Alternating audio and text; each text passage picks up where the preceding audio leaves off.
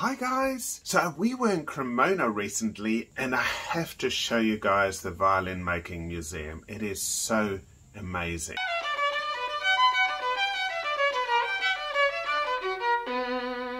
Well, it's Sunday here, so on Monday the Violin Museum is actually closed, so we're going to head in there now. I've been there before, but I really want to show you guys because it's an amazing place. The great thing is that they have a full purpose-built building now housing the Violin Museum, so it's super amazing. So I've got my ticket and I'm about to go in. This is very cool. Once you got your ticket and you're inside the museum, they first kind of take you on a tour of how the violin developed, and it is so interesting.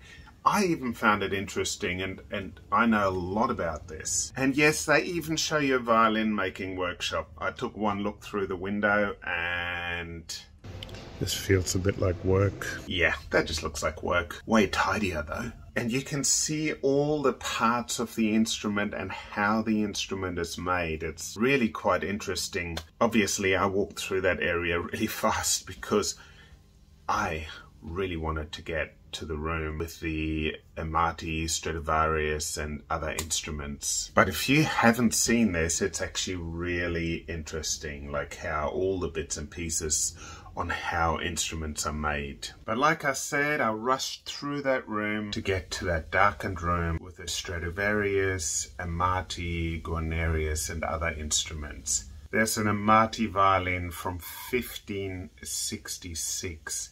It is one of the earliest instruments in existence. Then there's an instrument by his son Girolamo. That one was made in 1616. So that was almost 50 years later. And there's an instrument by Andrea Guarneri. Then there are a few instruments by other well-known Cremonese makers. And then, of course, there is the Stolfa Guarneri violin from 1734.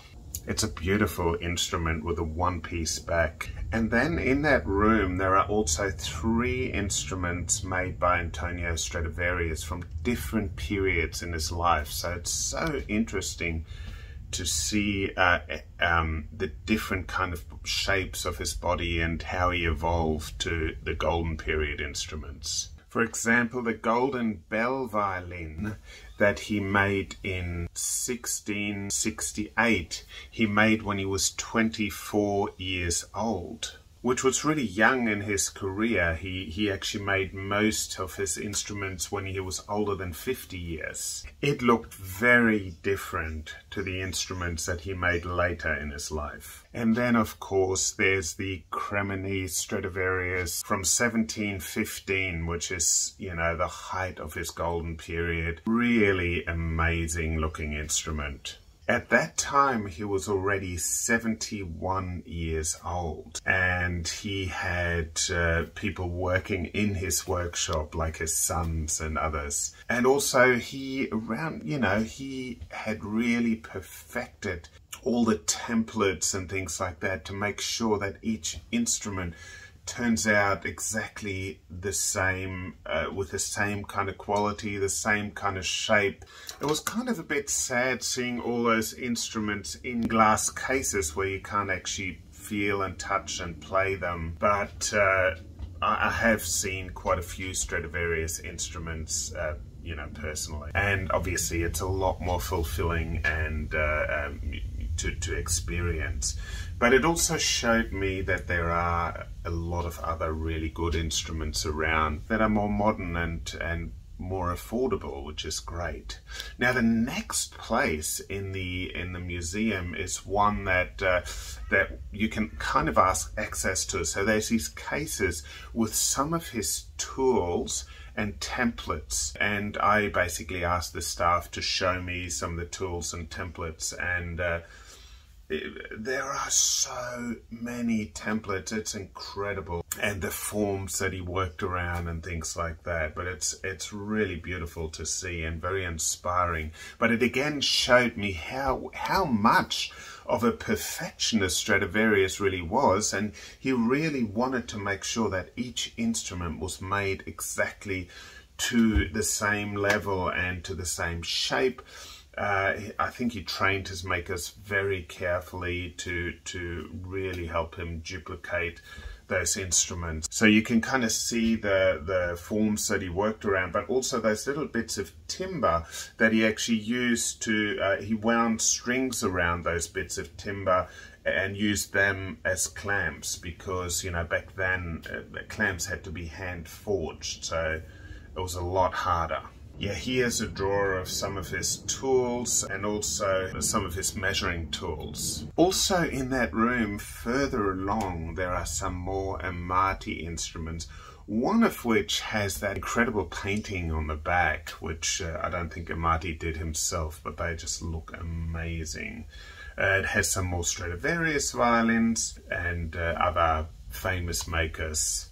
And then there is this beautifully inlaid Storioni violin. It just looks so amazing. I love the edgework. Looks like he spent a lot of time making it. And there's the famous Stradivarius paintings and sculptures. So it just, if you go to the museum, it just gives you a really good sense, firstly, of how the instrument works, how it's made, and then the amazing achievements of the master Stradivarius. You get a good feeling about all the tools and how meticulous he was, and, you know, doing all the templates and forms that he worked around. So it's quite amazing. Yeah, so then they had that amazing exhibition of a lot of the violin makers that were influenced by Stradivarius, like Fiorini, Sacconi, and a whole lot of other makers. They even had a Sterzi violin there. I made a video about his son a while ago. What an amazing place.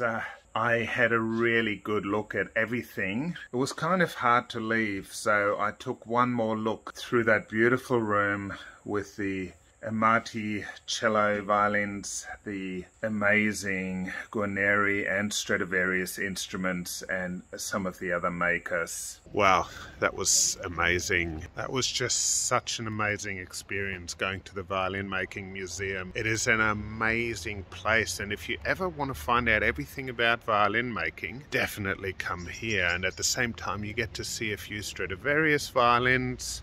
I had an amazing time. It's always so inspiring, and seeing all those tools that he used, like, for me that is really special, and the tools and the molds and the templates, it's just incredible. So anyway, that's it for me. Hope you enjoyed watching the video. Remember to like, subscribe, and remember to hit the little bell. That way you'll find out each time I post new videos. Anyway, keep practicing, keep enjoying playing, and keep making beautiful music. Alright, see you guys. Bye.